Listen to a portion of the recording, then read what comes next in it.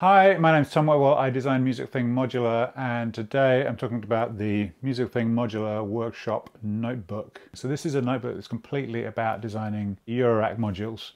When you're designing modules, it's this kind of multidisciplinary thing. You're reading books, you're looking up schematics online, you're prototyping things on a breadboard, and you do a lot during that kind of process. So the place everything kind of ends up is in the notebook.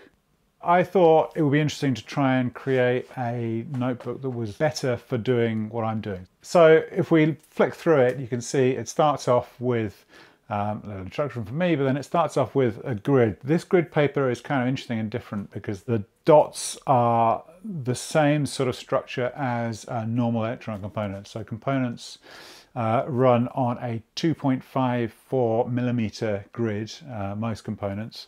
So this has that size grid on there, which means you can put the actual components down, you can sketch from them. It just sort of makes a little bit more sense than whatever kind of random grid you would normally use. So you've got pages of that which you can sketch in, but you're also designing the panel at the same time. So halfway through the book it stops being the grid and it becomes the different module sizes for Eurorack. So they're all in there. You start with small ones. You've got these where you can design bigger things. You've got the tile sizes, so you've got the IntelliGel format and you've got the Pulp Logic format. Then at the back of the book is a section about troubleshooting. So whenever I make something, it is very unusual that it actually works first time.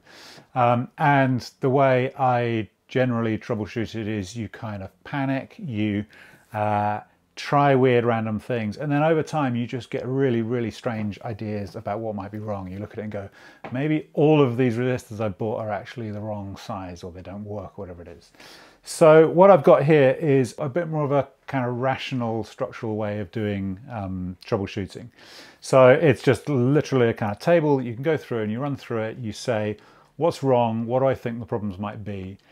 And I've found that just doing this process of sitting down and sensibly going through what you're trying to do and what you're seeing and what tests you need to do is really helpful. It makes it a little bit calmer, and actually just writing down on a piece of paper what you think is wrong, what you're expecting to happen and what really happens is for me really helpful when you're trying to troubleshoot something. And it's one of the reasons why when we do workshops at Thonk, when you've got people there to talk to about a problem or to go through a problem, it's usually much easier to solve than when you're sitting there by yourself. On the inside and on the outside, there's a bunch of just things that I always need to remember. I have them pinned up on the wall in corners of the workshop here. I now don't need to do that because I've got it all down here in one place. And that's it. Music Thing Workshop Notebook.